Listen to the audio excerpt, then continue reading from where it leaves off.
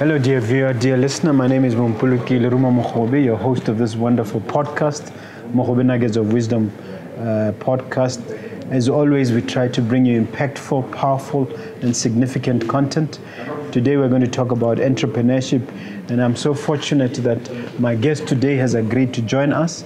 I've known him for decades. His name is Gurumoorthi, and he's an accountant and an entrepreneur. And we're going to talk about the subject of the entrepreneurship ecosystem. Welcome to our makeshift studio here at Black, Mr. Guru. How are you? Oh, I'm fine. Thank you so much for inviting me. It's wonderful. It's wonderful. This is great. This place looks good. Thank you. Would you be kind enough to tell the viewer who you are, what your background is, and what you do for a living? Okay. Well, my name is Guru, and I'm just an accountant. I'm an auditor, a business advisor. I'm a chairperson of RSM Botswana, and it does tax and consulting and audit work. I've just created a trust called CEDIB. It's called Citizen Entrepreneurship Development Institute of Botswana. It's an offspring of India Botswana Chamber of Commerce and Industry, of which I am a chairperson now. Maybe elections will happen in a few weeks' time and I might lose that seat. But right now, I'm the chairperson of that organization. Yeah. And then Angel Investors Botswana, the newborn baby. So I'm also involved there. So I'm one of the... Just tell them a little bit, because that's where you and I are, board members who are involved with mentorship and so on. Tell them what is that organization all about, and tell them how they can be part of it. Okay.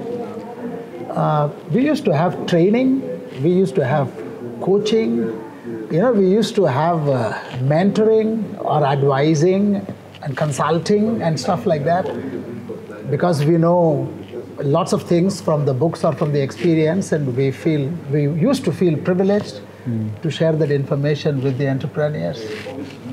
Okay. But remember, that is an old style, but now the style has changed. So these two organizations have come to tell people that the style has changed. It's no more mentorship, it's mentor-driven capital. And it's no more investment or advice, it is angel investment. So this is the beauty of these two organizations. Yeah. Wonderful. Before we get into what we're going to talk about in terms of, entrepreneurship ecosystem, just let me understand what you mean by entrepreneur or entrepreneurship. I've heard you coin that phrase, and I've seen it in one or two places. Oh. What's the meaning? Okay, I felt that Swanapreneur, which is a combination of Swana and entrepreneur, it's a very nice word to remember. So it's the name of a website. You can just visit www.swanapreneur.com. It belongs to CEDIB, which is Citizen Entrepreneurship Development Institute. It belongs to it. And it more or less talks of whatever I am talking to you now. If you can train yourself using that website. And in fact, India Botswana Chamber of Commerce and Industry organized an event some 2 years ago. And the current president, who was then the vice president, came to that event, and I gave him a presentation. And that presentation was called Swanapreneur. He still signed that presentation. He said, go ahead. So from that time onwards, I'm hooked to this word, Swanapreneur. I'd like to think of you and myself as Swanapreneurs. Oh, great. It's wonderful. Yeah. Listen, now let's get into the heart of it. One of the things you said when we were discussing and preparing for this is that, our successful entrepreneurs are shaken aback. Can you break down that phraseology and explain to the viewer what you mean? I can. This COVID-19, it was a question mark for some time.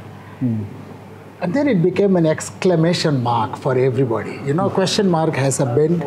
It has to bow down to the exclamation mark, which is just a line. Straight, yes. So innovation prevails. Exclamation is for innovation. Yes. It prevails because it sets a level playing ground for an old entrepreneur, a new entrepreneur, a successful entrepreneur, a not so successful entrepreneur.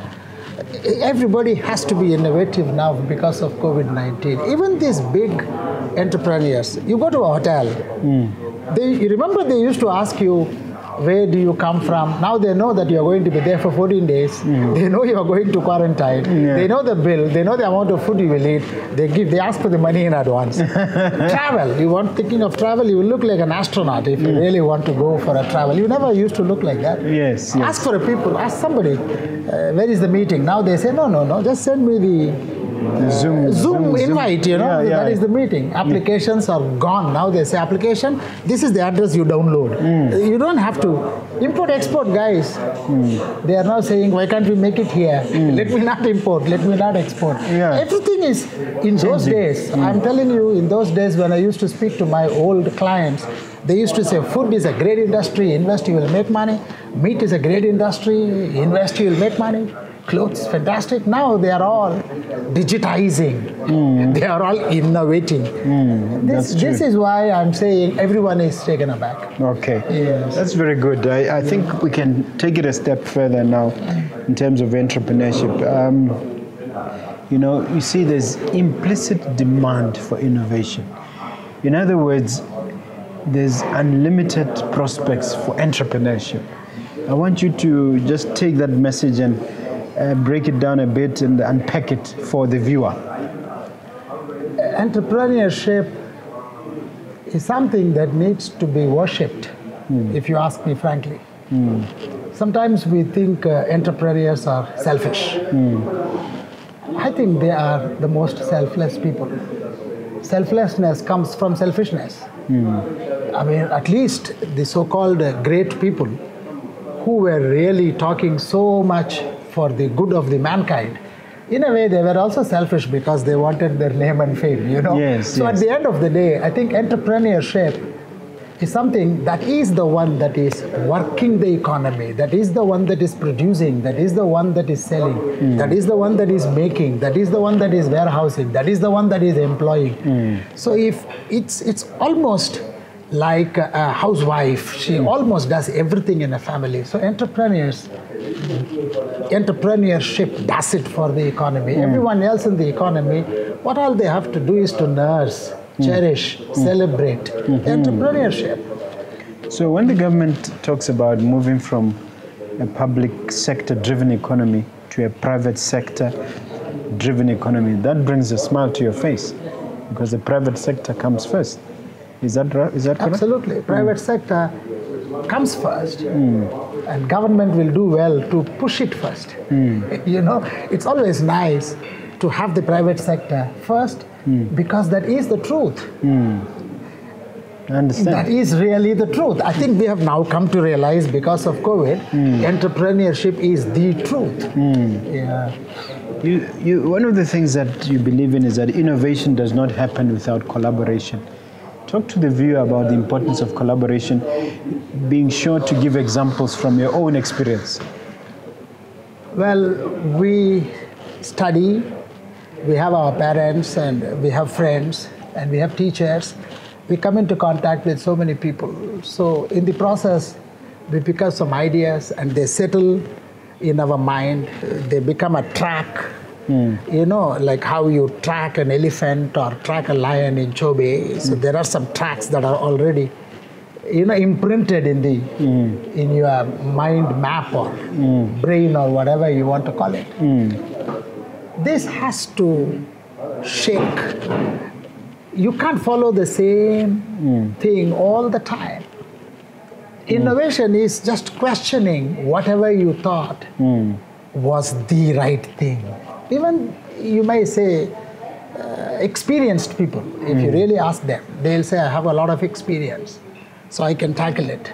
That's why I want you to talk a bit more about collaboration. Yeah, so unless and until you open up your mind, open the gate, break the wall, allow other ideas, allow other people, allow other perceptions. Whether you believe in them or not, it doesn't matter.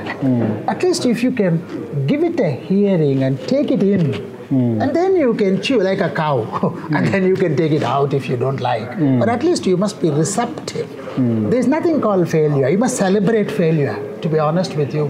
You must celebrate failure. So if you're open-minded, how does open-mindedness come? Only from collaboration. If you are sitting in your house all the time, what open-minded are you? I mean, you will go inward. So unless you get out and talk to people and ask them, people of various walks of times, if you ask them, talk to them, that really is a gateway to innovation. That is one of the fundamental, you can say sine qua non in your language. Sine qua non. Sine qua non. Yeah.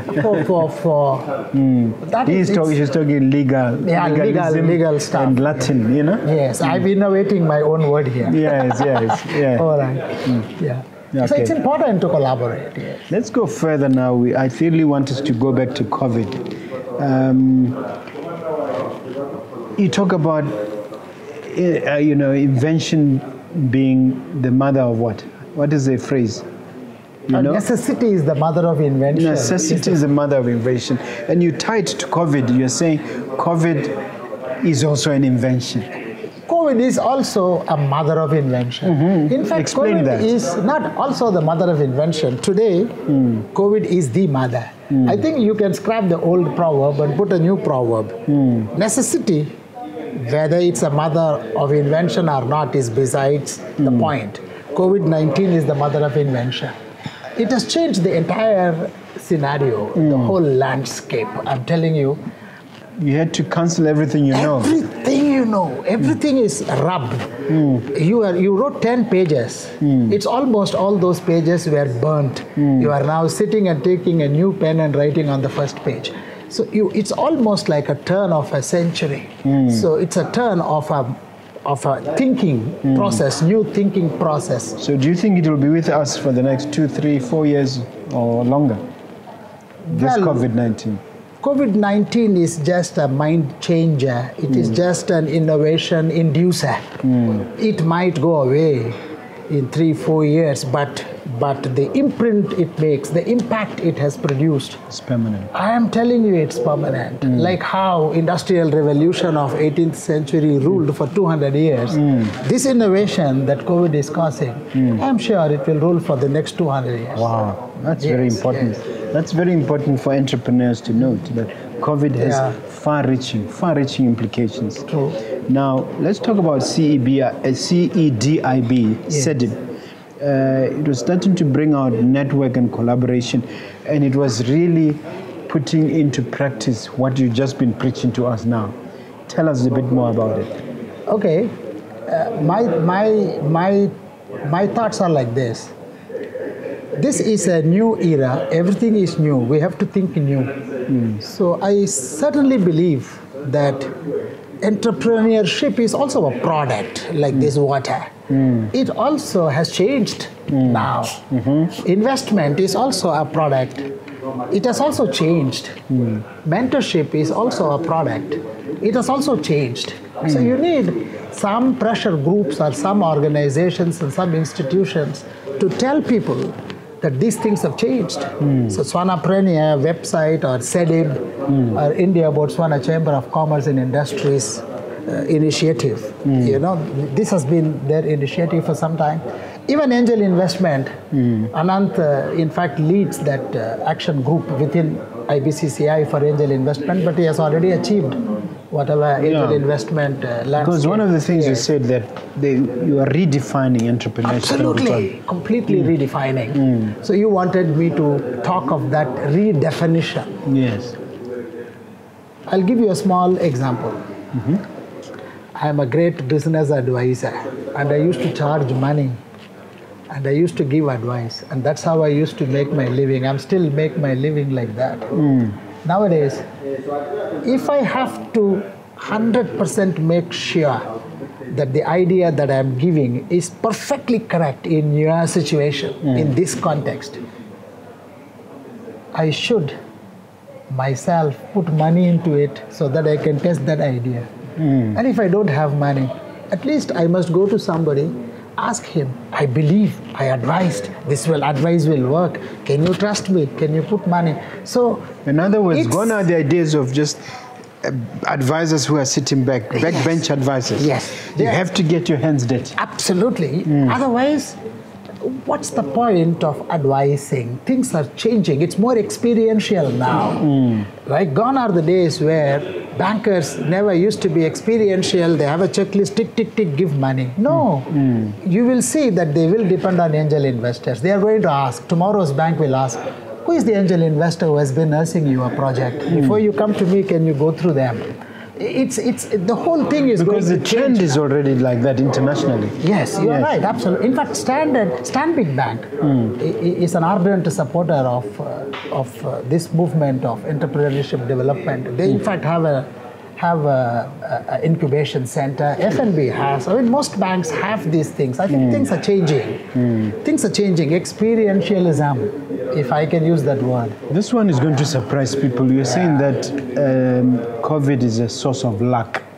That's going to surprise a lot of people, especially when there's so much fear that this thing can bring about your demise, and you say it's luck. Explain that.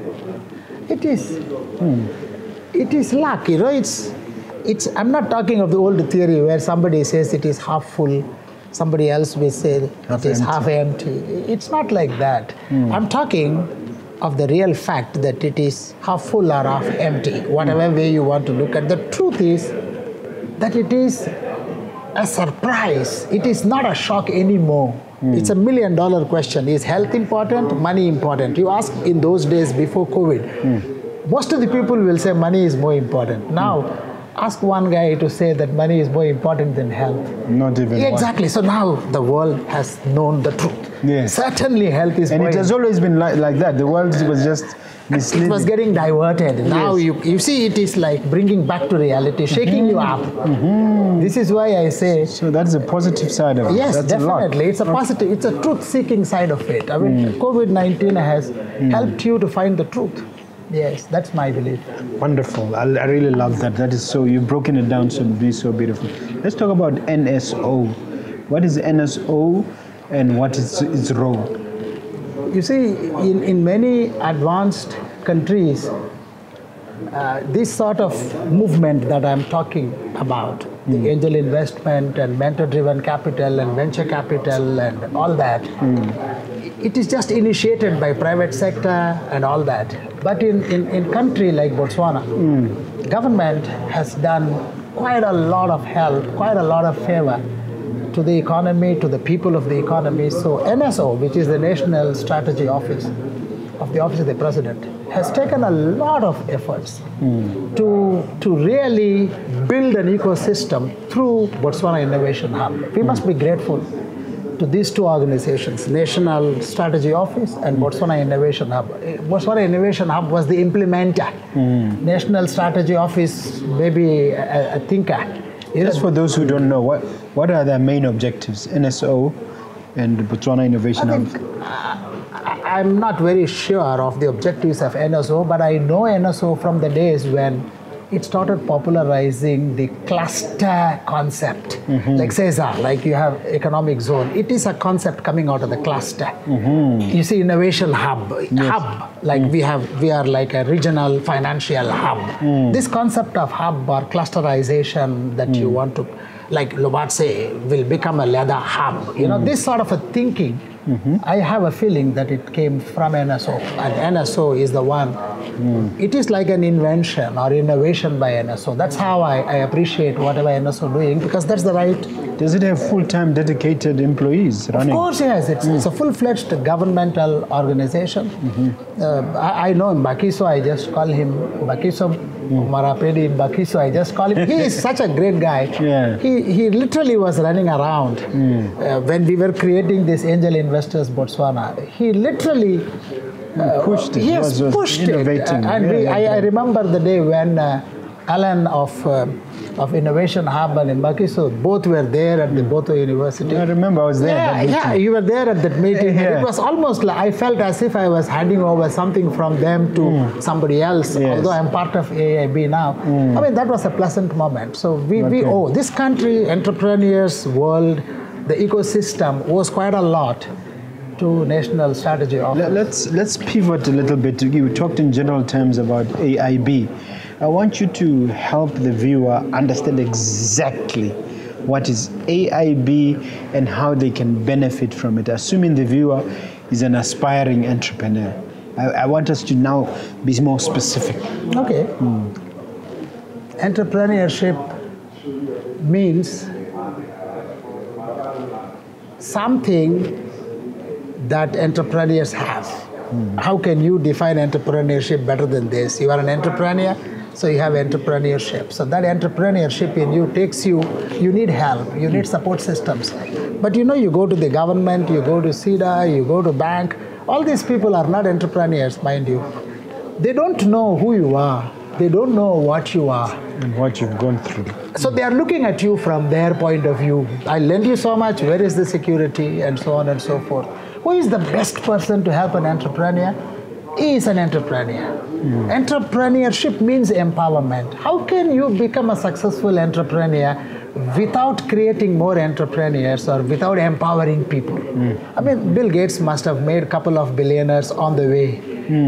You know, so many more people must have become. Some of his CEOs. We have a proverb in India, when the elephant eats, lots of food will drop to feed tens of thousands of ants. So, I mean, that's a good one. Yeah, so this is what it is. So empowerment is entrepreneurship, and the best person who will empower is an entrepreneur.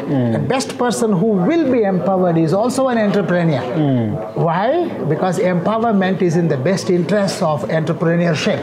So angel investment is a type of an investment where an entrepreneur invests his money. He invests his time. He invests his expertise. He invests his marketing network. Can you believe? All these put together. Because he's taking so much of a risk. So he's able to handhold the new entrepreneur. Yes. And mentor him. Mentor him, expose him to his own network, and also to invest in that entrepreneur. He does A to Z of everything that the entrepreneurship needs. So AIB, if I understand it correctly, then offers a platform. Yes. Where you can access entrepreneurs, absolutely, entrepreneurs, people who are used to the ecosystem, people who've been through that road, and they're not doing it for free. No, they can join in with what you're doing and hold your hand along the way. Absolutely. In fact, entrepreneurs, angel investors have got a very special method of valuing their investment. You know, they don't. Of course, ultimately everything is profit-based, but there are some concepts in angel investment where they are trained and nursed to see profit that can come after 10 years. They can still fund you because they believe in that concept. They will not discount the cash flows that will come after 10 years and mess you up. They will just say, this is the investment, can I get 10 times in the next 5 years? Say, I believe in it, let me support. Like Google. You know, Facebook, they were all angel invested products. You know, I mean, once upon a time, there were a lot of angels who invested in them. Absolutely. So, I think this is what we are now doing. Even Amazon and a lot of them. Absolutely. You are right. Now, let's talk about support from employers. This one, I wasn't sure whether you meant employers who are currently employing a future entrepreneur, or what do you mean? What I thought of was something like this. Every employer has an employee. So I'm talking of those employees now. I know they are not entrepreneurs, but they can be intrapreneurs, not with an E. I like that. I like that word. Yeah, not with an E, but with an I. Yes. So any employee, only what is the difference between an entrepreneur and an employee?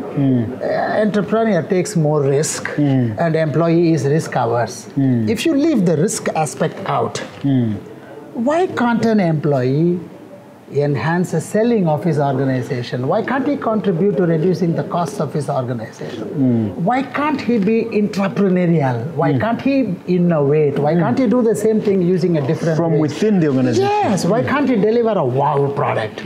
So these 4 things if he does, he is surely an entrepreneur. For him to get an E, all he needs is to take risk. That's why I said employer should offer training to their own employees to become entrepreneurs, because that will improve their productivity. Everyone will feel that he is a boss of his process.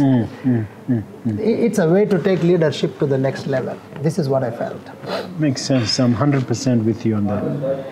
Now, let's talk about government support. Government traditionally has been very bureaucratic, very difficult to get support from.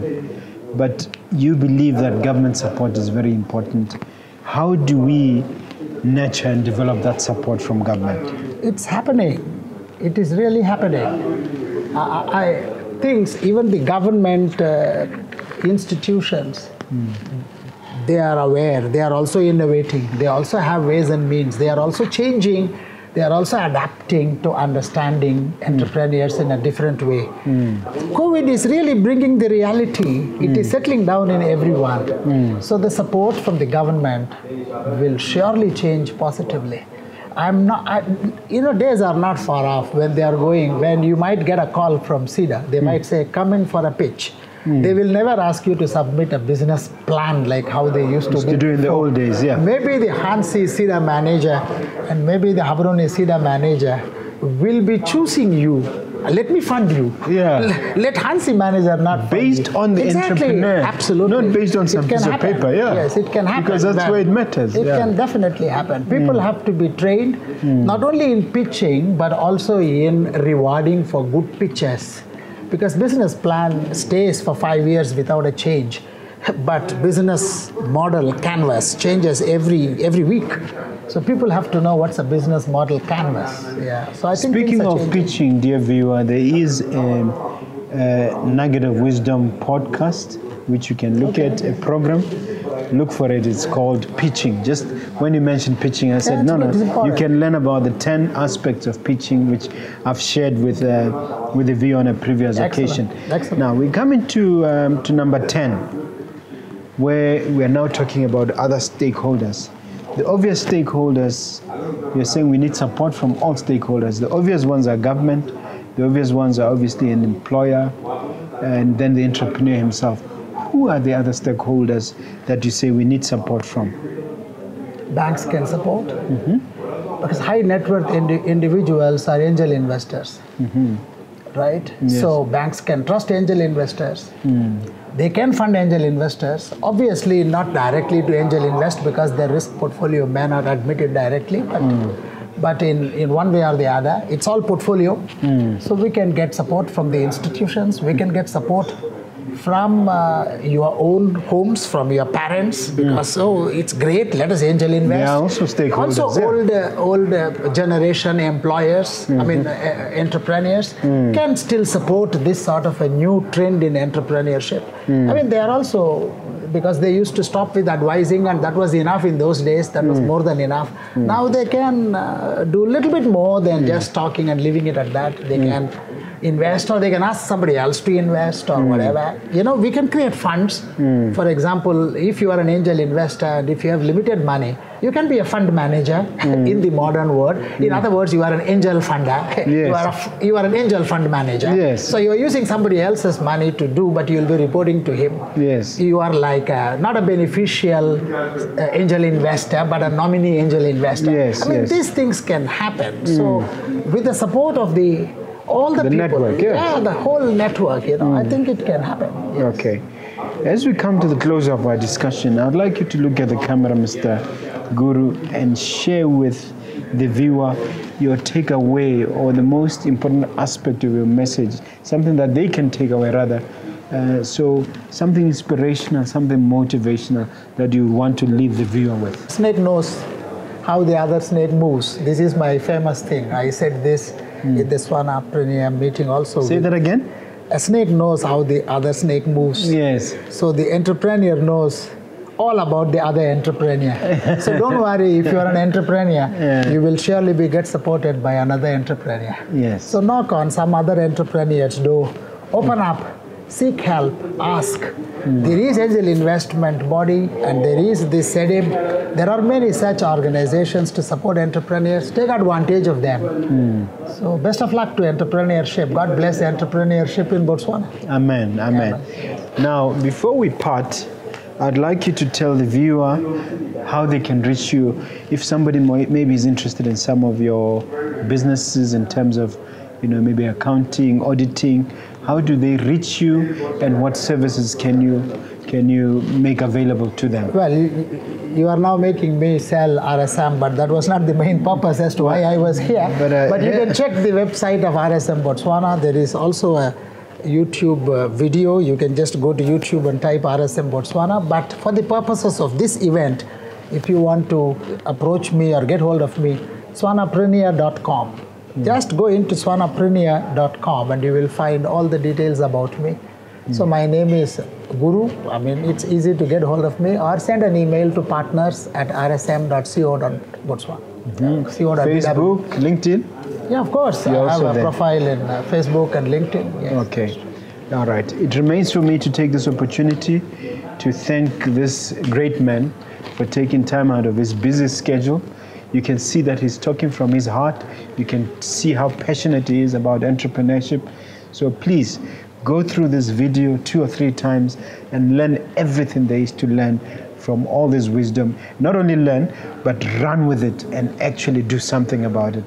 Thank you very much. It was a privilege and an honor. Until next time, this is your host, Mompoloki Lerumo Mogobe, signing off.